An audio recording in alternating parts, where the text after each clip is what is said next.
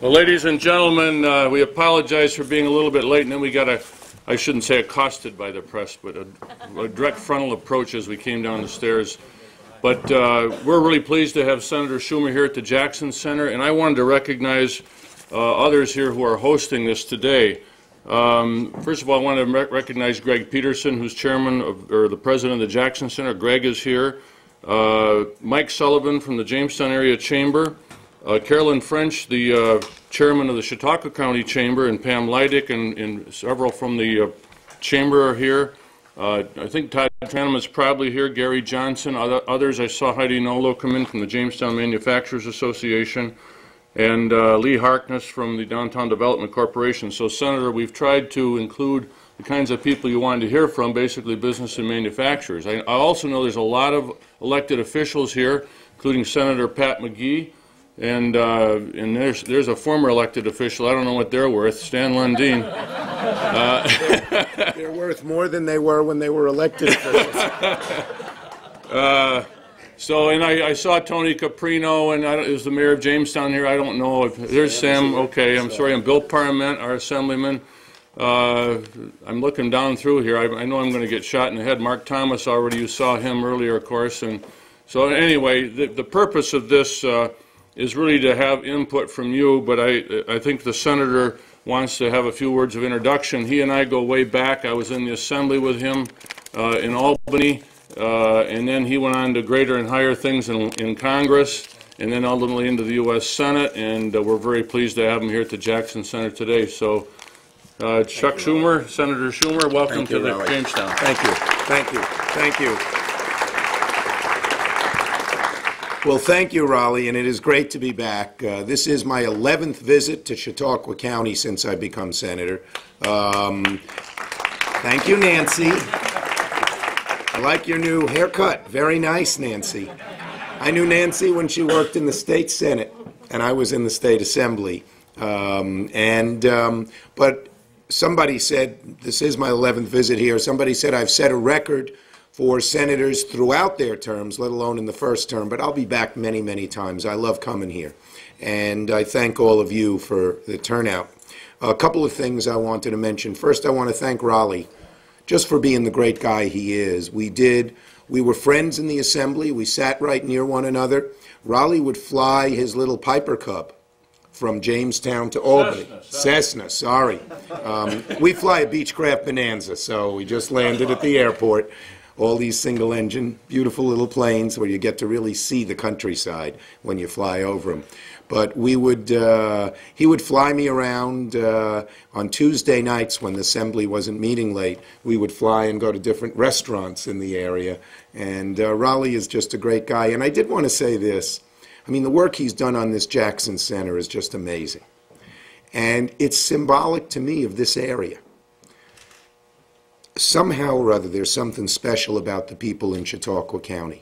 And you see it in the elected officials, whether they be Democrat or Republican, whether they, be at the state level, local level, federal level.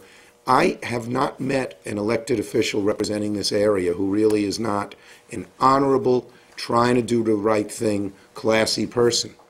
And that applies to Stan Lundeen, my former colleague in Congress, and Raleigh Kidder, my former colleague in the Assembly, as well as our present elected officials, such as Bill Parment and Mark Thomas, Pat McGee. Everybody has the reputation of being a straight shooter and really working hard for the area without all the, Mayor Teresi, without all the bunk you often find associated with politics. And I think it's appropriate that we're here at the Jackson Center, because Justice Jackson had that reputation on the court. He was a straight shooter. He called it as he saw him, and something that really appeals to me here at the Jackson Center. As you know, I've been very involved lately in the discussions as to who should be on the federal bench. And I've had three standards all along. One is excellence, legal excellence. We should not, these are very important positions, U.S. Supreme Court above all, but all the federal courts, lifetime appointment. And we should not have someone's brother-in-law, someone just because they labored in the party vineyards, get that kind of appointment. The second is moderation. I don't like judges too far right or too far left.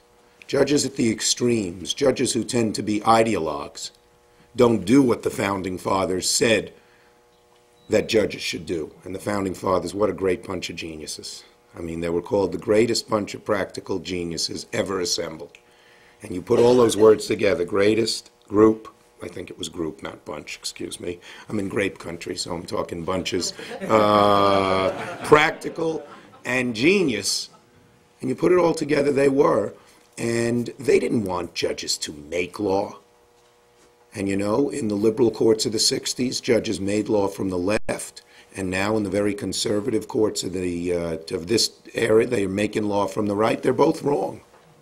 And so I look for judges who are moderate. And Justice Jackson was that type of judge. He was legally excellent, had one of the great legal minds, didn't even go to college, read the law, but just was so good he advanced through the ranks and did so many things. And at the same time, he was a moderate. He didn't like the ideologues. And, you know, if God had given him a few more years, he would have even influenced our country even more when he went back to the Supreme Court after doing what he did at Nuremberg. So it's appropriate to be here because I think Justice Jackson symbolizes what this county is all about. And what this county is all about is really the best of America. Hardworking people, people of moderate ways, as they sometimes say in the Pennsylvania Dutch country. People who are the root of what this country is all about. And so I'm glad to be here, Raleigh, and I think it's so appropriate that you have honored Justice Jackson and his memory by putting together this beautiful, beautiful building, which I hope we can help out from Washington as well, because he did a great, great job with it.